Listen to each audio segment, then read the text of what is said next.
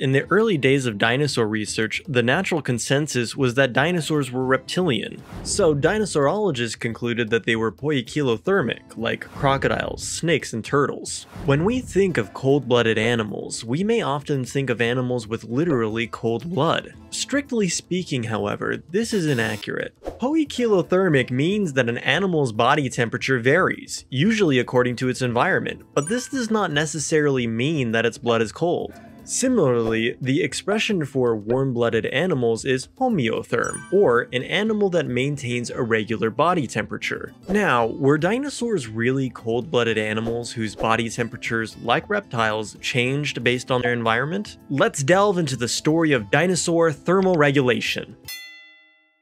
In 1960, a time when dinosaurs were widely considered to be reptiles, our perception of dinosaurs reached a major paradigm shift. At the helm of this change were Professor John Ostrom and Deinonychus. Professor John Ostrom argued that this dinosaur bore a lot of resemblance to birds, and argued that birds evolved from dinosaurs. His claim caused an outcry among academics who firmly believed that dinosaurs were reptiles. Professor Ostrom was then criticized for his radical idea, but in actuality, there were many similarities between birds and dinosaurs, such as air sacs, furcula bones, and their pelvic structures. Eventually, his argument gained more evidence, and from then on, the argument that dinosaurs were closer to birds than reptiles began gaining ground. And because birds are homeotherms, the winds of change began blowing toward the idea that dinosaurs were cold-blooded animals. This change began in 1968 with Dr. Bob Barker, a student of Professor Ostrom's. He came up with the argument that dinosaurs must have been warm-blooded animals, like modern mammals and birds, which keep their body temperature constant. His reasons were quite varied. First of all, the idea was that since some dinosaurs were bipedal, which involves a gait that can move actively and is the same as that of many warm-blooded animals today, they would have been homeothermic. Also, if you look at the number of dinosaur fossils discovered, the ratio of herbivorous dinosaurs to carnivorous dinosaurs is 10:1. The number of carnivorous dinosaurs is significantly lower, as is the case with homeotherms like mammals. Because cold-blooded animals don't need to maintain a constant body temperature, meaning they eat relatively less food, the ratio of herbivores to carnivores is about 1:1. On the other hand, homeotherms like mammals need to eat a lot of food to maintain their body temperatures, which leads to an increase of herbivores compared to carnivores. Also, the discovery of blood vessels within cross-sections of dinosaur bones, a feature found in modern mammals, and the fact that long-necked sauropods required tremendously powerful hearts to pump blood to their heads, like in homeotherms like the giraffe, were all confirmed. The list goes on. Dr. Barker's argument that dinosaurs were, in fact, warm-blooded used a truly comprehensive cadre of evidence. But it did have its flaws. First of all, using the discovered fossil ratio between herbivores and carnivores to support an argument about dinosaur thermoregulatory systems didn't make much sense. But there was a larger problem. Dinosaurs seemed way too big to have been homeothermic. A larger body means a lower surface area to volume ratio, which can make it difficult for an animal to release its body heat. Elephants normally operate during dawn and dusk, taking mud baths during the day to cool off. How could the largest of dinosaurs have managed their body heat? Another issue was food. Homeotherms need to eat enough to maintain their body temperature, so if dinosaurs were homeothermic, the Mesozoic forests would have probably been razed to the ground. Also, in the 1980s, lines of arrested growth were discovered in dinosaur bones. Lines of arrested growth are similar to annual growth rings on trees, as they show how environmental living conditions influence an animal's growth rate. Because lines of arrested growth are unique to reptiles and amphibians, most people firmly believe that dinosaurs were poikilothermic. However, in 2012, paleontologist Micah Kohler published a paper on Nature that would upend this belief. Analyzing 115 ruminants from 40 species of mammal, she discovered lines of arrested growth within the mammal's bones. As a result, the existing belief that arrested growth lines were unique to reptiles and amphibians, as well as the argument that dinosaurs were poikilothermic, lost their credibility. However, as the study didn't prove that dinosaurs were cold-blooded, theories about dinosaur thermoregulation systems weren't unified and eventually diverged. Some paleontologists have even argued that dinosaurs were gigantothermic.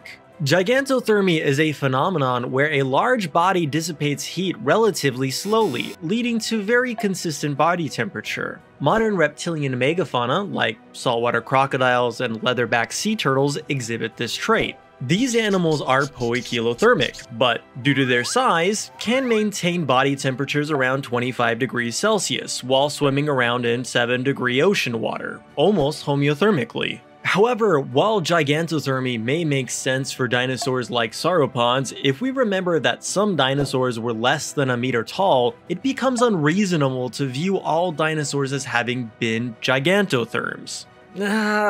This is giving me a headache.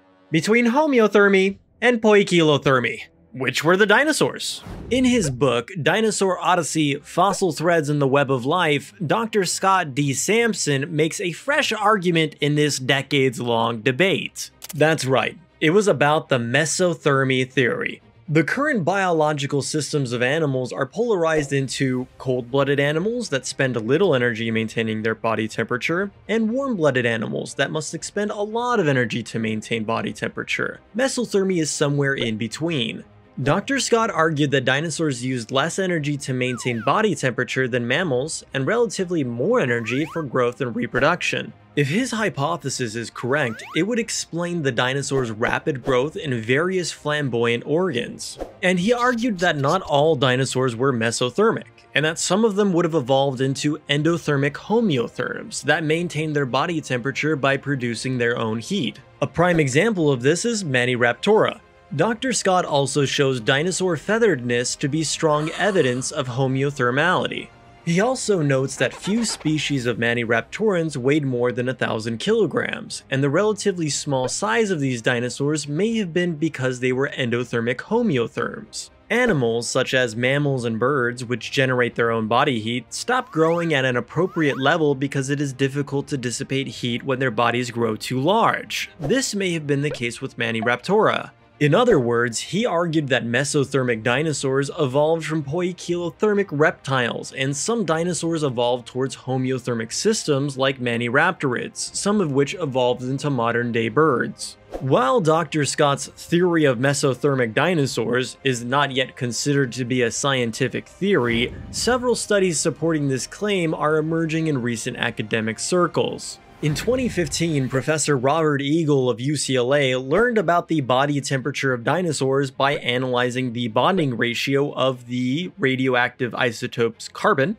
and oxygen contained in dinosaur egg fossils. Simply put, the lower the temperature, the higher the carbon-oxygen bonding ratio. Professor Eagle deduced the body temperature of a dinosaur by analyzing the bonding ratio of the molecules within the fossil. As a result, he found that the body temperature of Titanosaurus was 37.6 degrees Celsius and that of Oviraptor was 31.9 degrees. These temperatures are higher than reptiles and lower than birds, adding credence to Scott's mesothermy theory. In 2014, Professor John Grady of the University of New Mexico also published a paper in the journal Science comparing the growth rates of 21 dinosaurs and 360 species of animal, which supported the mesothermy theory for dinosaurs. In general, cold-blooded animals like reptiles grow slowly due to their slow metabolism, whereas warm-blooded animals, such as mammals, grow very rapidly. Analyzing dinosaur bone cross-sections, Professor Grady discovered that dinosaur growth rates were right in the middle between cold-blooded animals and warm-blooded animals. However, opinions are still divided about dinosaurs' body thermoregulation system, and unfortunately, none of them have been as widely accepted.